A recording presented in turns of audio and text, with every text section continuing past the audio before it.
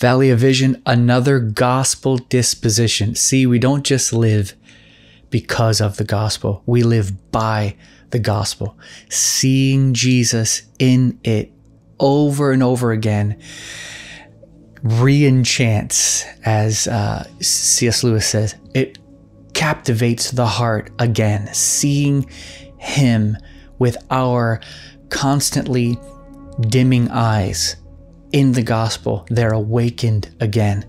So we see Christ by going back to where we first saw him, in the precious gospel.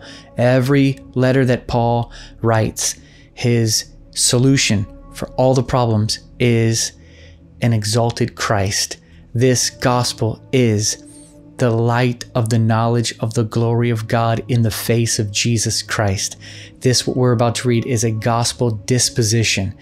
This is the spiritual maturity. This is the strength in the base of the being.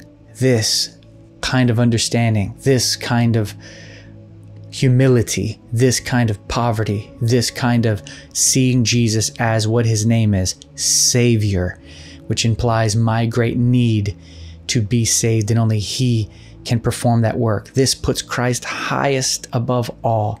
This makes Christ the one who excels all others, and especially excels ourselves. This is the gospel faith that grants the filling of the Spirit. This actual section is called the Holy Spirit. He writes, as the sun is full of light and the ocean full of water, heaven full of glory, so may my heart be full of thee. Remember, Robert Murray McCheyne wrote, fill every chamber of my being. He goes on here, vain are all divine purposes of love and the redemption wrought by Jesus, except you work within. In other words, whatever Jesus has done, no matter how grand, which is the grandest thing that could ever be and will ever be, it doesn't actually make any sense until it's believed and its work is begun. Praise God. So he goes through and he says, regenerating by your power, giving me eyes to see Jesus, showing me the realities of the unseen world. As 2 Corinthians chapter 5 shows us to focus on the things unseen instead of the things that are seen. Or as Colossians 3 says, set your mind on things above and not on the things of the earth. He goes on saying, give me thyself without measure. Oh, Jesus, from his fullness we have all received. Praise God. Give me thyself without measure, as an unimpaired fountain, as inexhaustible riches.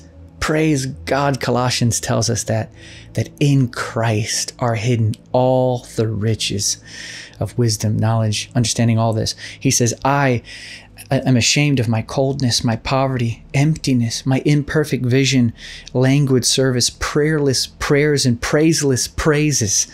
Suffer me not to grieve or resist thee. So he's saying, help me not to grieve you or resist you. I remember Steve Hill preached a sermon, resisting, quenching, and grieving, and how this is how a lot of people live their lives. They resist the Spirit, quench the Spirit, and grieve the Spirit. So we pray, oh Lord, help us not to grieve thee or resist thee. Come as power, he says, to expel every rebel lust. Only God can deliver us from sin. No amount of efforts or striving can do it. Only God's presence can do it. Come as power to expel every lust, to reign supreme and keep me yours. Praise God. We must put our trust totally in him in order to be kept.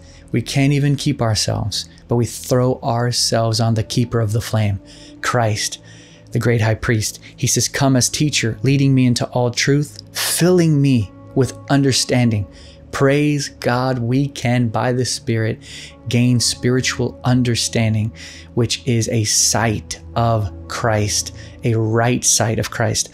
He says, come as love, that I may adore the Father and love him as my all. Remember, Jesus says, if you love me, that my Father will love him, I will love him, and we will make our abode with him, the dwelling place of the human body, God's dwelling place, the human body, the temple of the Holy Spirit, God the Father, the Son, a Trinitarian union set up on the inside. Praise God, may he come as love.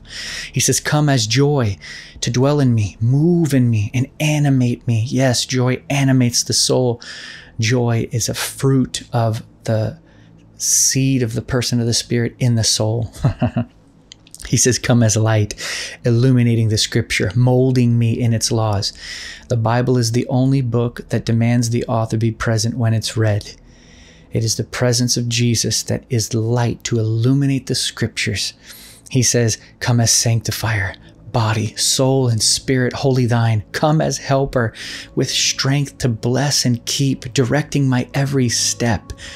This is what the Holy Spirit is sent to do as helper and sanctifier. He says, come as beautifier. Oh, praise God. He covers our deformities with his beauty.